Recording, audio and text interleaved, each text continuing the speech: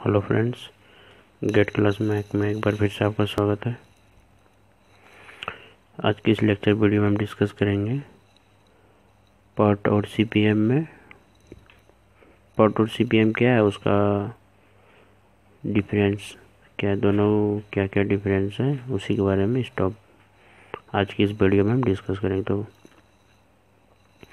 ये जो टॉपिक है difference between PERT and CPM, ये किसी भी कंपैरेटिव एग्ज़ाम के लिए बहुत इंपॉर्टेंट है। चाहे आप एसएससी जेईई में बैठ रहे हैं या गेट आईएसपीसी, किसी के लिए भी इससे 1 से 2 पॉइंट ये डिफरेंस बहुत इंपॉर्टेंट है, जो कि अक्सर एग्जाम में आ जाता है। तो फ्रेंड्स, आपसे रिक्वेस्ट है कि ये वीडियो कंप्लीट देखें। तो चलिए स्टार्ट करते हैं। सबसे पहला पॉइंट, इसमें आपको इसका फुल फॉर्म क्या है वो याद रखना चाहिए। जैसे फर्स्ट पॉइंट इसका लिए पर्ट का फुल फॉर्म क्या है, तो ये हो गया आपका प्रोजेक्ट इवॉल्यूशन रिव्यू टेक्निक। इसका फुल फॉर्म क्या आ गया, प्रोजेक्ट इवॉल्यूशन रिव्यू टेक्निक।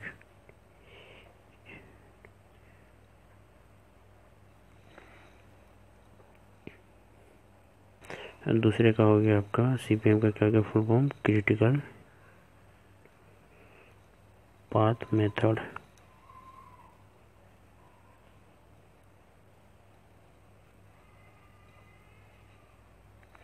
ये हो गया project evolution and review technique. Sorry, यहाँ पे एंड आ जाएगा,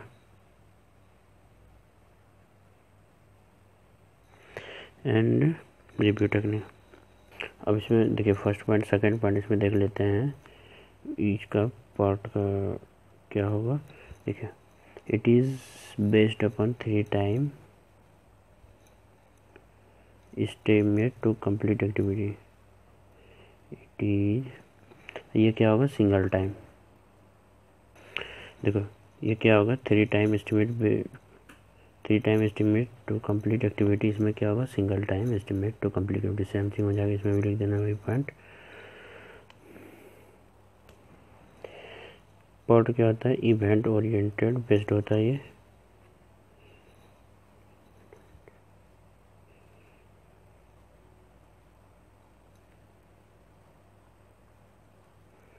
ये हो गया इवेंट ओरिएंटेड, इसमें हो जाएगा आपका एक्टिविटी ओरिएंटेड।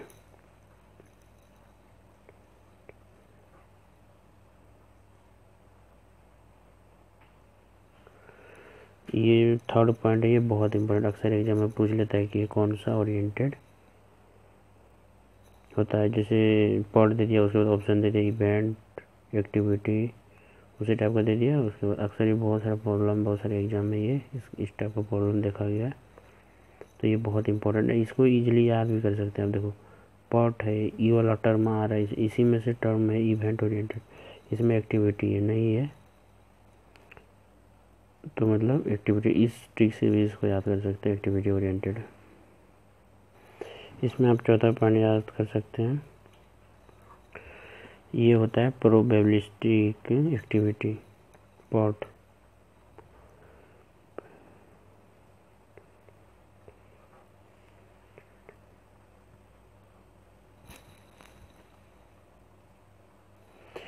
इसमें आपको याद रखना है डिटर्मिनिस्टिक एक्टिविटी।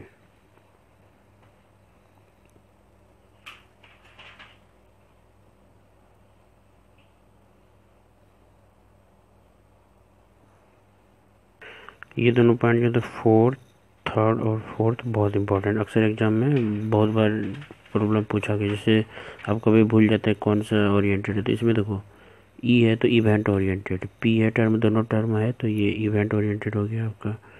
ये हो गया प्रोबेबिलिटी, दोनों टर्म अवेलेबल है, दोनों मतलब वर्ड अवेलेबल है। इसमें इवेंट ई भी अवेलेबल है, प्रोबेबिलिटी भी अवेलेबल है। जब सीपीएम में आप जाएंगे तो एक्टिविटी, देखो ए वाला वर्ड भी एक्टिविटी भी नहीं है ओरिएंटेड, और डी भी नहीं है, तो मतलब जो नहीं है वो क्या हो जाएगा, सीपीएम में जो वर्ड है इसी में से है वो हो जाएगा। ये ट्रिक हो गया, आप इसी वैसे भी इसको याद कर सकते हैं। मतलब कभी इसमें क्या होता है, भूलने का चांस बहुत होता है, इसलिए ये बताए पॉइंट आपको। तो फ्रेंड्स, हमें उम्मीद है कि इसके बाद आपको इसमें कन्फ्यूज़न नहीं होगा। बस सिंपली याद रखना, देखो पी और प्रोबेबिलिटी, पी अवेलेबल वर्ड ई भी है तो इवेंट, इसमें सी में देखो एक्टिविटी ए भी नहीं है, डी भी नहीं है। चलिए इसका नेक्स्ट पॉइंट देखते हैं। पॉट का हम कहाँ कहाँ यूज करते हैं? It is mainly used research and development. It is mainly used in research and development।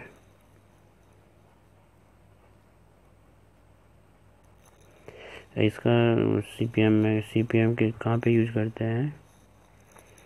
It is mainly used in construction project.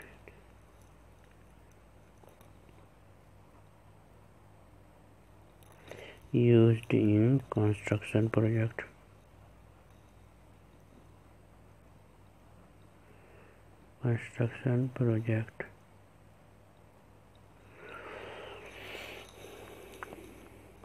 पाँचवा पॉइंट क्या आता है इसमें? क्या इसका यूज क्या करते हैं? पॉट का रिसर्च और डेवलपमेंट में, लेकिन इसका क्या कर सकते हैं? कंस्ट्रक्शन प्रोजेक्ट जो भी होता है, कंस्ट्रक्शन करते हैं, उसमें यूज होता है CPM का, क्रिटिकल पाथ मेथड का, और पॉट का होता है रिसर्च और डेवलपमेंट का। कम्पिटिटिव एग्जाम के लिए ये 5 पॉइंट बहुत इंपॉर्टेंट है। तो फ्रेंड्स, आपसे ये वीडियो आपको कैसा लगा प्लीज़ लाइक और कमेंट करके हमें बताएं। कमेंट पर आप लिख सकते हैं अगर इससे रिलेटेड कुछ भी पूछना चाहते हैं या और कोई चीज़ भी, तो आप हमें कमेंट कर सकते हैं। Thank you friends watching for this video. Have a nice day.